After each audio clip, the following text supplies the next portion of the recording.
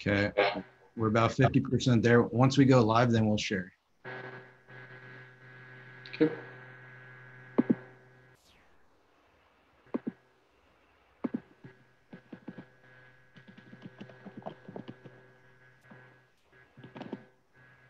Okay. We should be live on my public page.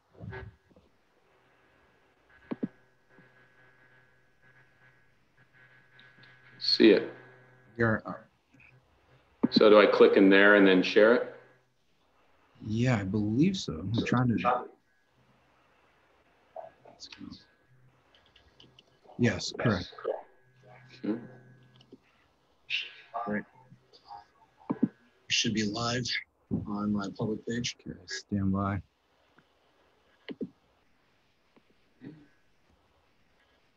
See it. Here. So do I click in there and then share it? Yeah, I believe so. I'm trying to copy. Yes, correct. Let me turn off my volume. All right, you can hear me, right? Yes. Okay. So there's a link in there when you copy. Yeah, I just shared it to my timeline. Okay, perfect.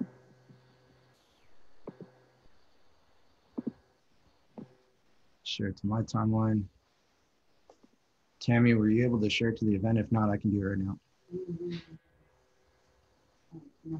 All right, I can do it.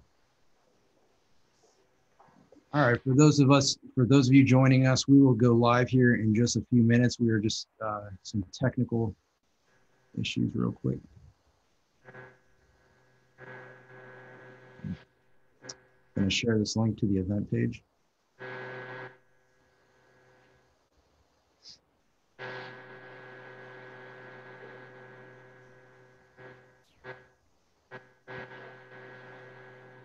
All right, we've got about 10 viewers on right now, and we'll go ahead and introduce Mr. Bryan Schachter. Thank you for joining me. I'd like to start with a brief introduction, give our viewers a background on who you are, your job title, and the industry that you represent. Great. So Bryan Schachter, born and raised here in Tucson. I actually live in Marana now with my wife and 2 young sons. Went to Catalina Foothills High School, graduated back in 2002. Went through the U of A Eller College of Management, graduated in 2007. I was fortunate to meet David Freshwater, who's the founder of Watermark, which is the company that I work for now. Started out in an operational role and shifted over to finance soon thereafter, but recently was named Chief Investment Officer for the company. We're based here in Tucson. We have 65 projects across 21 states, about 11,000 beds under management, including developments and redevelopments that we're underway on. Since 2011, the company's closed 44 transactions, about $3.2 billion of deal volume. So it's been busy last 8 or 9 years. And we also just completed the sale of half the company to a group out of Singapore called Keppel Capital. So they're a new partner of ours that helps us continue to grow both domestically and looking at international opportunities eventually. Well, that's incredible. Well, thank you for having me. And just to give the viewers an update on what I'm doing is I am running for the Arizona State Legislature in District 9. And the geographic location of that runs from about Sabino Canyon all the way west to I-10. And so I'm hosting these weekly meetings with leaders in our community discussing issues and policies pertaining to all of us. And so we'll go ahead and start with our first question is, Bryan, how did the number of cases, COVID cases here in Southern Arizona compare to the rest of your facilities around the nation? We've been very fortunate locally. To my knowledge, we don't have any known cases here in Tucson. We have communities that are located, in some pretty hotspot areas like New York City area, some parts of Florida, Colorado, Illinois. So, unfortunately, we do have cases, but we believe we've fared fairly well relative to other, companies such as ours with the size and kind of scale that we have across the country. But Tucson has been very fortunate that we do not have any cases at this time. That's extraordinary news. Thank you for sharing that. And in Arizona, what has the city, county, and state governments done to make your job easier?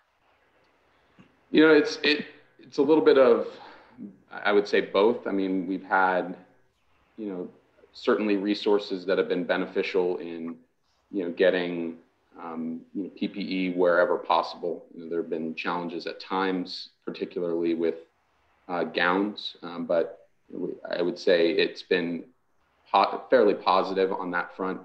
Testing has been one of the bigger challenges. So, while I say that we have no known cases within our communities here, some of that could be as a result of, not, universal testing across our residents and associates. And we, fortunately, we're pretty proactive early on, early to mid-March. We had to, prevent non-essential visitors from coming into our communities, really slowing, if not stopping, all of our sales functions so that we weren't touring, people throughout the building. So things that we had to do pretty aggressively to protect, the most vulnerable, which is the senior population, and then obviously the frontline staff that are caring for these folks. Yeah, how have you found that has been impacted on the families, preventing them from visiting their loved ones? I mean, I'm sure, given what you just shared, is certainly a challenge facing everyone. Without question, early on. So I remember, mid-March getting several, Facebook messages or emails or phone calls from people pretty upset about what we were doing. It's pretty early on in the crisis, and not everybody was on board with some of the lockdown measures that were being taken, not just with our communities, but everywhere, because they didn't really believe the extent to which this was going to end up at. Now, in hindsight, some folks are obviously appreciative of what we did to protect, seniors and the associates at these communities. But there was definitely pushback early on, like, how can you do this? I'm of course going to visit my family member every day, and it's like, I understand what you're trying to get at, but the reality is, these people are very much at risk, and we need to take precautionary steps to protect everyone involved. Speaking of precautionary steps, are you actively testing your employees as well as residents? We're doing everything that we can. Again, the availability of testing is, not perfect. So, there's obviously precautionary measures taken, checking temperatures. We have a full task force in place that's headed up by our COO, who came from Tucson Medical Center, was a COO there, our director of health strategy, also out of the hospital world. So we had some really, strong people in place to be able to, get out ahead of this. But, without universal testing, we're having to do, everything that we can to ensure people are, not coming in, infected. But, I can't say with perfect certainty that everybody is, everybody is getting tested, because that's just not the case at this point. Right. When do you expect to allow visitors to start entering your facilities to visit their loved ones again? Do you have any anticipated timeline? It's a great question. It's going to be state by state, as I mentioned, across 21 of them. So every one of those is very different. New York City is going to be very different than Arizona or California. New York and California are our two biggest states from a number of community standpoint, and those obviously have the strictest protocols at this point.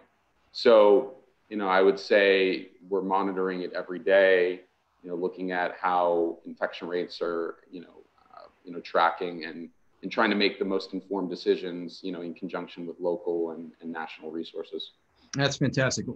For here in Southern Arizona, what have you found to be some of the unique benefits for Southern Arizona as far as doing business?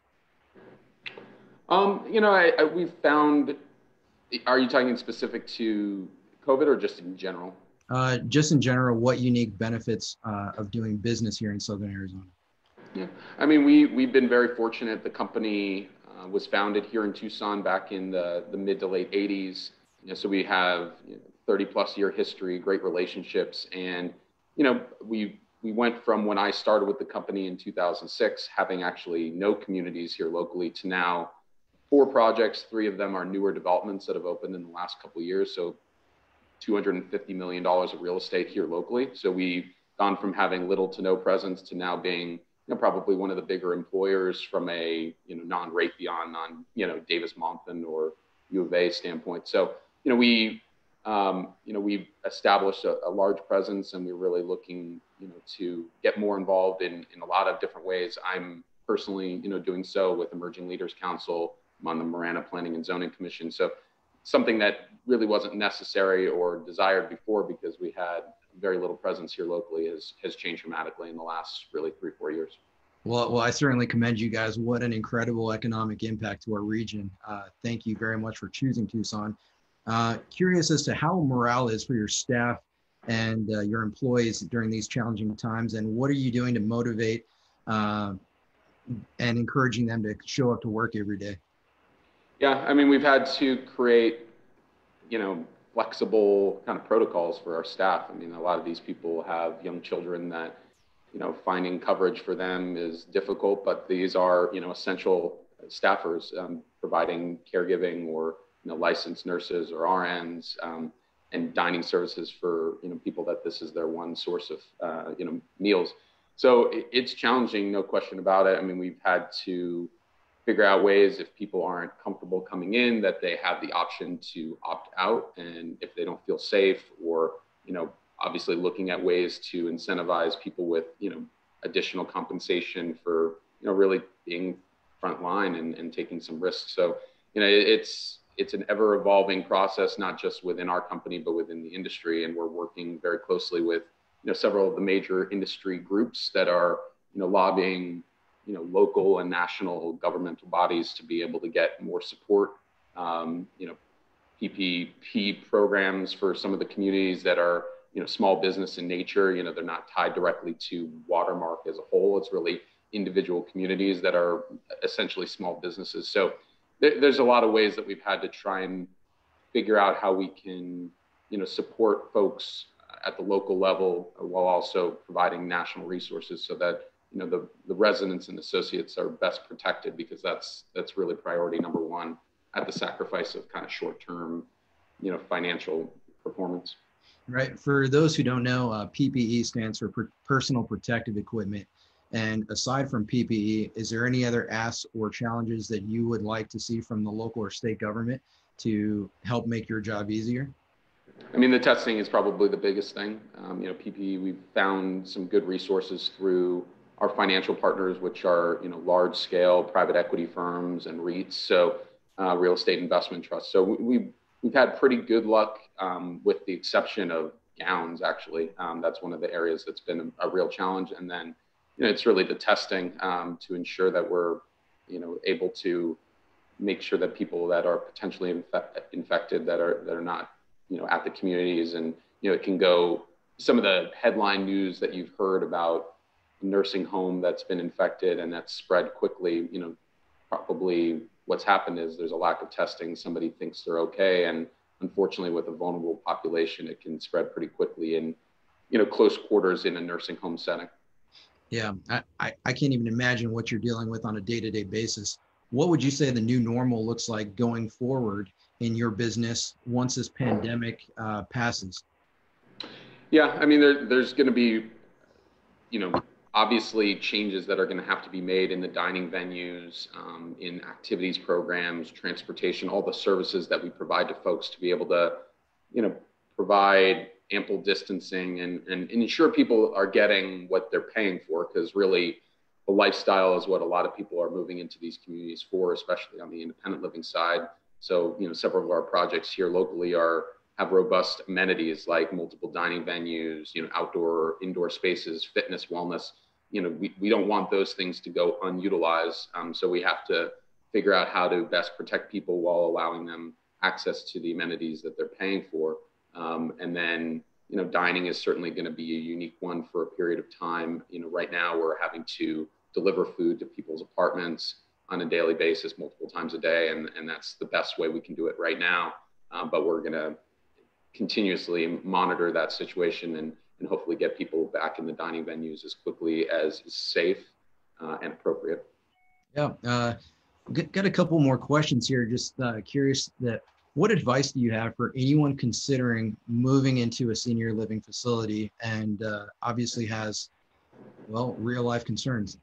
What I would say is, like anything else, do your research. I mean, obviously, some companies are better equipped for, you know, challenges such as this. Watermark has been around for 30 plus years, has been through, ups and downs within the industry, and has come out the other side, stronger. And, we were fortunate to hire several key positions out of the hospital world that, we didn't know this pandemic was coming, but it in hindsight was very fortunate hires because they've really stepped up and taken a lead role in the task force. So we were lucky from that standpoint, but also, we were in the position to do that financially and really prepare for something that, can't really prepare for quite the way you would want to.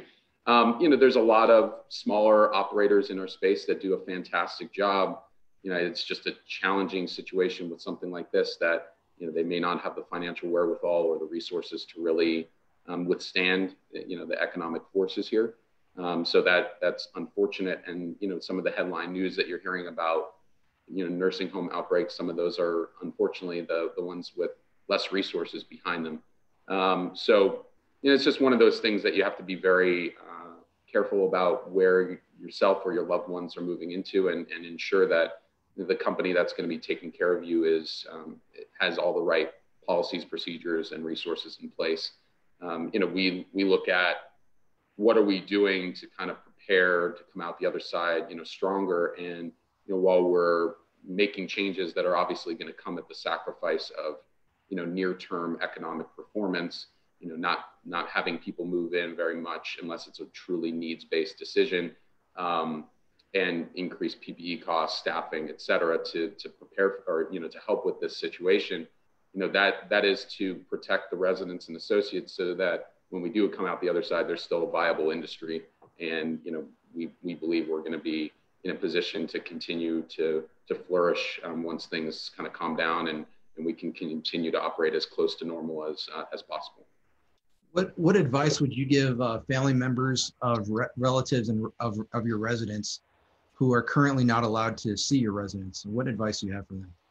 Yeah, I mean, the communities are probably in a position to help with setting up Zoom calls just like this, Google Meet or FaceTime. We've actually, in advance of all of this, had several communities here locally that have kind of an IT specialist that helps residents with being able to do their email with video calls. Again, that wasn't with this in mind specifically, but that's proven to be fortunate because I'm sure a lot of those folks that have gotten trained on that have been able to stay in communication with their family members, albeit not the way they want to, but video is better than nothing. And so we're at the community level, those folks are continuing to assist residents in being able to stay in touch with their family members. But understanding that not getting to visit people in person is unfortunate given the circumstances, but it's the right thing in order to help protect, the most vulnerable here.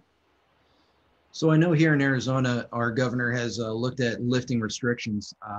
Now, I'm sure a lot of business owners, small and large, are looking at liabilities associated and how to protect both their clients and visitors. What are your concerns regarding those liabilities? And is there anything that you could recommend as far as tort reform to better protect you and other employers? Yeah, that's a tough question to answer. I mean, obviously everybody wants to get back to normal as quickly as possible, but it has to be in a safe manner. And even with my kids, our school, my older son's school is planning to open in early June, and the question is, are we comfortable with that? I don't know. So it's the same thing in senior housing, obviously, especially given the older clientele and that they're at the most risk. So we're gonna take a very precautionary approach. That being said, family members have told us that they want their parents to be in our communities because they believe they're safer, and we believe they're safer being in our communities with the resources that we have to help them continue to eat regularly, get access to different amenities and services than they would be trying to fend for themselves in their own homes where family members probably can't visit them either. So that's really the public perception focus that we have, is to tell the story to everybody that, this is a safe environment for people to be in, even during a challenging situation like this, that we were, prepared as much as you can be, and, going to do everything to protect residents and associates, and do so in a cautious and strategic manner. I know we've got multiple mediums of which people are asking questions. One of the questions is, in Arizona, media outlets have been seeking the number of COVID cases in assisted living facilities. Is that something that you guys actively report to the state, and then the state reports that out to media, or how do you handle those cases and transparency with your business? Yeah, I can't speak to the specifics because I'm not directly involved in the task force. I know there are questions about HIPAA protections and that sort of thing as it relates to reporting cases. So I don't know the exact answer, but I know that's become a more often talked about discussion. It basically what's happening both on the nursing home side, which has been obviously a bigger challenge, assisted living to a lesser extent, but certainly a concern. And so we're actively involved in that dialogue with not just local, but also, the national senior housing, firms that are really focused on discussions with the different forms of government.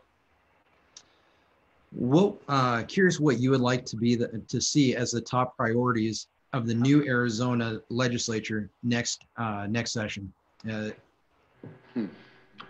Great question. I don't have a definitive answer for that. I've lived in Tucson my whole life. I mean, infrastructure has always been a challenge.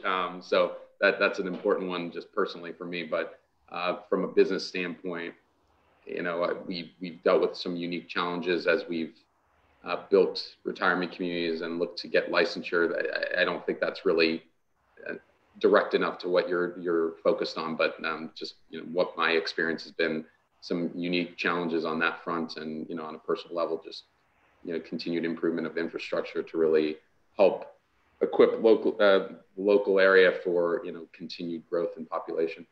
Absolutely, I agree with you. Roads in particular here in Southern Arizona are in need of much improvement. And Bryan, that's part of the reason I live in Marana. I love the infrastructure out there. And I can tell you, having known you, you said you grew up in Tucson. We are very lucky to have you on, and I can tell you that Watermark is extremely lucky to have you on their side advocating. I've asked you some really tough questions today, and it appears that we may have another question coming in, but Watermark is extremely lucky to have you as an advocate. Thank you. One of our next questions that came in from one of our viewers is, as you build new facilities, how does Southern Arizona compare with its regulatory efforts? Well, Arizona in general, I would say, has been pretty good. We have communities in some of the toughest regulatory environments in the country. So California and New York, as I mentioned, New York in particular, we have a large project that's wrapping up construction just outside in New York City, just outside of Manhattan in Brooklyn Heights, that is an animal unto itself. So I don't need to say any more. It's been a unique challenge there. But our experience in Arizona has been fairly good. There's been a couple of issues as we've wrapped up construction and getting licensure approvals that have been, at times frustrating. But, it's always, the intent is obviously a good one, but the reality of looking at it in a real world situation just didn't quite align with what they were doing. So I don't want to go overboard with that, but we've had a couple of unique issues with getting buildings licensed and open in the last few years, and it's just the nature of real estate development. Yeah, and this is probably going to be more on a personal level. What do you enjoy most about Southern Arizona? Why do you choose to keep your family here? Yep. I know you mentioned we're both part of the Emerging Leaders Council with the Tucson Metro Chamber and involved in the community. What do you love most about our community and that keeps your family here from going elsewhere like California or wherever? Well, I love the cost of living. I love the family environment. Marana, where we moved out to, very family friendly. There's parks throughout our neighborhood, outdoor opportunities, being able to go golfing, year round is is obviously a positive. All of my direct family and my wife's direct family are here locally. So never really had an intention to leave Tucson, and was fortunate to, get this opportunity with Watermark while I was still in school, and have grown from within. So, I know how fortunate that is, and I don't take it for granted, and try and, give back locally through, participation in the Emerging Leaders Council, Marana Planning and Zoning Commission. I actually fielded a call from one of our financial partners that's considering a project here locally, and he was asking me yesterday about, my opinion of the Tucson economy, the market for young professionals. And, I went into my whole spiel about what's been going on over the last 5-10 years with downtown and the university. And he kind of stops me and says, "So you're a believer, aren't you?" I said, "You bet you." You betcha I am. And so it was a fun conversation, really being able to tout the positives that we have here locally, and, my involvement to try and help push that forward as much as I can. Well, I certainly thank you for your time. You've been a wealth of information. What would you tell our viewers today on why they should be supportive of my legislative campaign? I've known Brendan for probably 25 years now, been a good friend, and, we hadn't connected for quite a while, and then fortunately got the opportunity with Emerging Leaders Council. He's been open and honest with me about, his views on local politics, national politics. We've had some great conversations. So, I can tell you that he's very upfront and honest, and he's going to do what he thinks is right. And, I wish him the best of luck through this campaign. Bryan, thank you so much for your time. I'll let you go on with your day. 1 second. Yes. So once again, thank you very much. We'll try to do this every week. I know that next week we already have a scheduled guest. It's going to be Tim Medcoff of Farhang & Medcoff, attorney for law firm. He also serves as the chair of the Tucson Metro Chamber of Commerce. And thank you again, Bryan. I appreciate you for having me. You're welcome. Thank you for having me. And please, for all of our viewers, you can go check out more at my website at Lyons4az.com. That's Lyons4az.com. Thank you. Thanks, Bryan. Thank you.